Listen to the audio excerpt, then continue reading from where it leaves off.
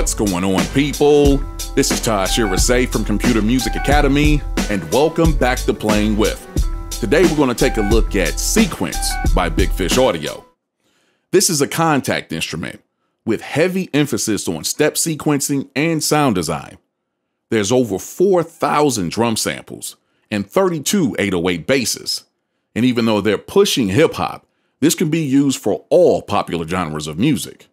So with that said, let's get into it. Welcome, ladies and gentlemen. Before we go any further, we need to get a few things out of the way. Number one, you cannot load your own samples into Sequence, unfortunately.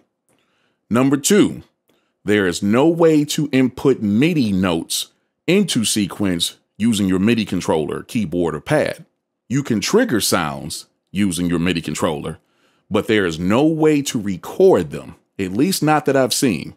Now, if I find out later that it's actually a way to do this, I will be more than happy to come back and make a video showing you how to do this. But as of now, I cannot find a way to get this done.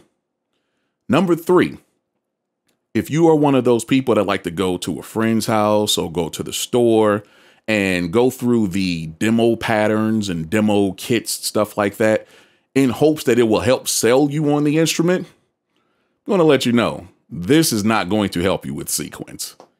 There are 40 preset kits and 40 preset beats.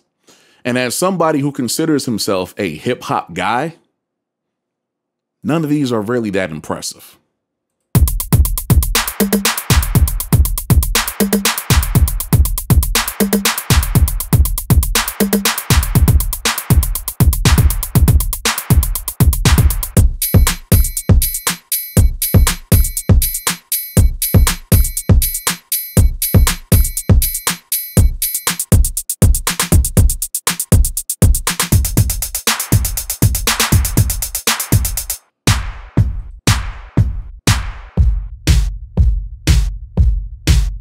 So as I was saying before, as a hip hop guy, I can't recommend the demo stuff.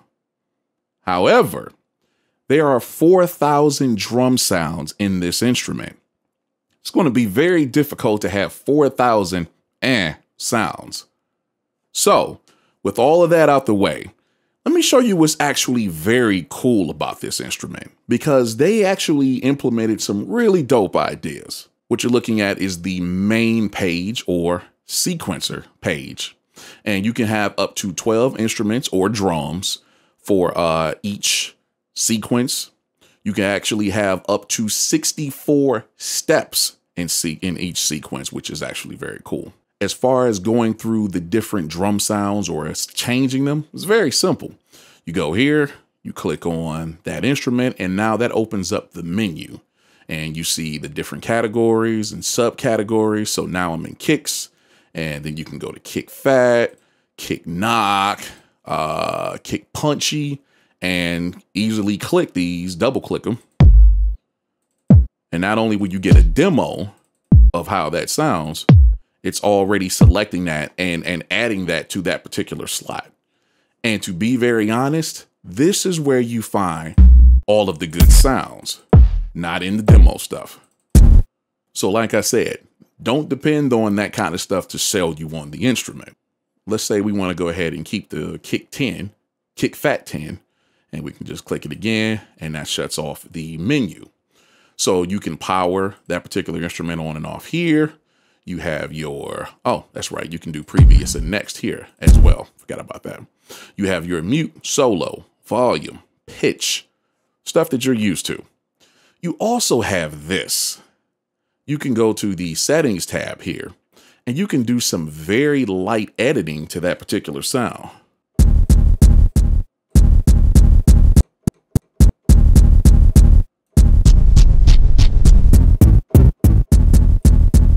Down here, you have this kind of checkerboard looking button. This is cool. This actually cycles through the instruments that you're already in. And I think that is very, very dope. So again, very easy to build a kit, but there's more on that later. Going back up here, like I said, you have the kit presets, beat presets. You have your input quantizing, whether you want it on or off, and what type of measure or value you want.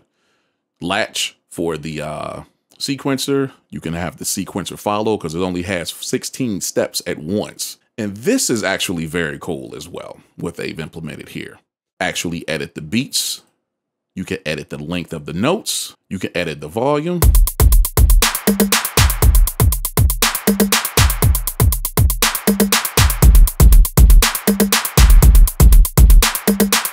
You can do the panning.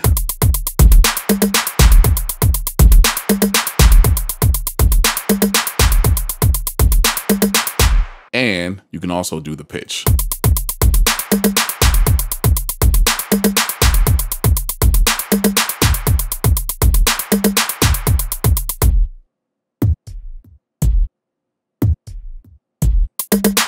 I do like that a lot. I really like that they make it very easy to get through those different aspects of taking care of the sequencer, of doing different functions within the sequencer. So I do enjoy that.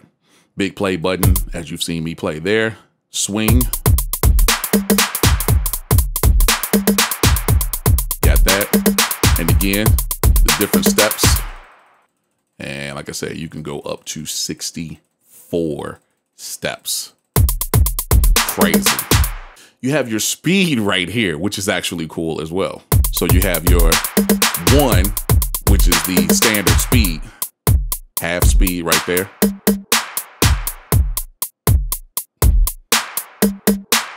Two times speed.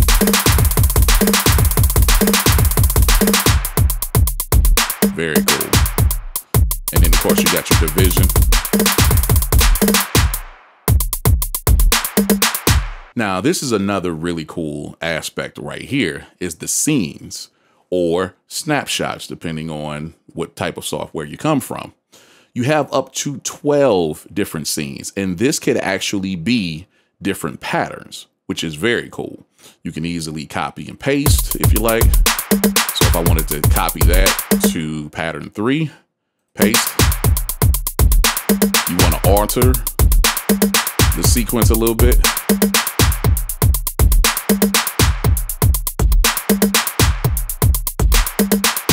And you can change between them.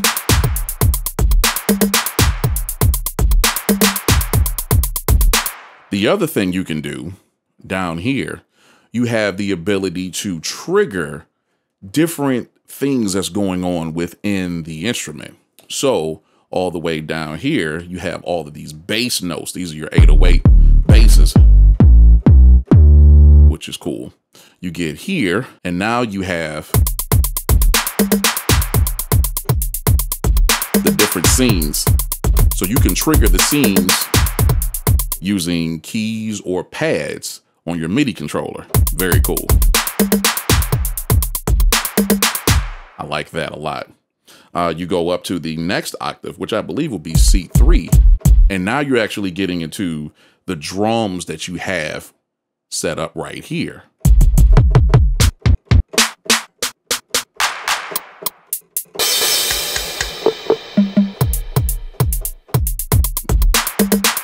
Very cool. Now, the last couple of things are something I'll show you a little bit later. So we're done with the sequencer tab. Now you have the mixer tab. You have a lot of control here on what's going on with your drums. Up top, you see you have all of these dynamics and effects. Very easy to add. Basically, all you have to do is select which drum you want to add effects to. Okay, let's use that snare right there. And I'm going to trigger that on the MIDI controller. There we go. But I'm going to select this particular instrument by just clicking effects. And now up top, you have an EQ, you have compressor, low pass filter, high pass filter, drive, stereo, lo-fi, saturator, shaper, delay, reverb, flanger, phaser, and limiter. And this is all very easy to apply to your instrument of choice. Now you can go to the compressor and again, power everything on and off by clicking here. Got that. What if I wanted to add a little drive? Nice and dirty.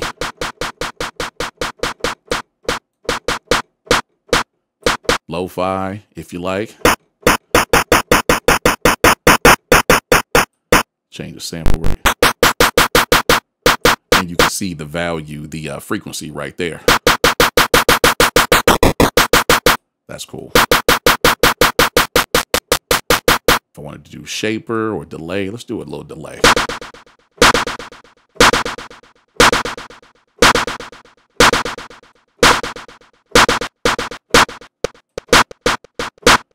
And again, you can see the value right there, whatever you're dialing at that particular time. Let's see what we got here.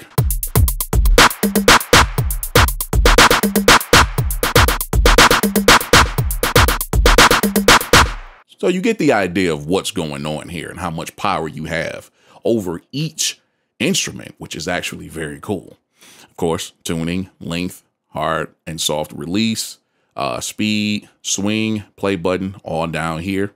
And as I showed you before, you still have your power. You have all of the effects, mute, solo. You could actually adjust the volume as well as the panning right here. And also set the output. You have looks like up to 16 outputs, I believe. Then again, you only have 12 instruments. So maybe it's just 12 and you can just assign them to up to either one of these 16 outputs. Either way, I know for a fact that you can actually set all of these instruments going to individual channels out into your DAW to do, further recording or editing, however.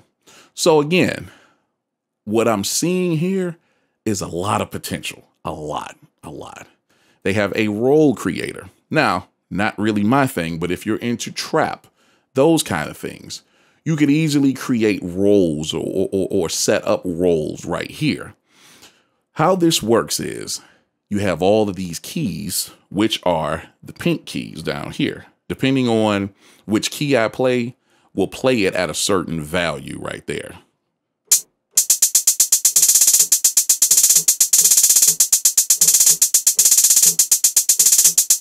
The other thing I like is you can have it in sync with the main tempo, whether you're using this in Kontakt as a standalone or you're using it as a plugin within your DAW, it will sync to that clock, or you can adjust the speed at that point if you power that off.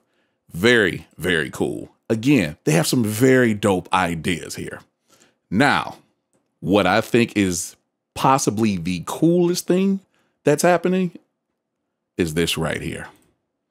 Remember I showed you earlier in the sequencer that you could actually program, but you could select your drum sounds by clicking here, going through the different menus. The menus make drum selection so easy. What you have up here is a browser. And let's say, once again, I want to go through kicks. Click on kicks. And now these are the sub menus for the kicks. If I want to go through, let's say, acoustic, we can go here, power on menu mode. And if you look down here, all of the colors changed. I wonder why. What's happened is all of the kicks in that subfolder are available to be previewed with your MIDI controller.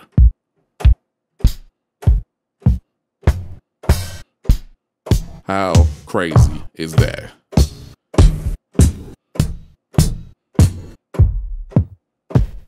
That's crazy. Here's something else that's very dope. I want to select that kick right there. You can very easily just click on the slot you would like to load it to. Click apply, hit that kick, and now it's loaded to that slot. Let's go back to the sequencer. Kick acoustic 27. How dope is that? I really enjoy that. I think that is one of the easiest ways to actually build your own kit. That is crazy. And now we get down here to the 808 area. What you have here is the ability to affect and design any of the 808 basses that they have. So you can adjust the attack, hold, decay, and the release.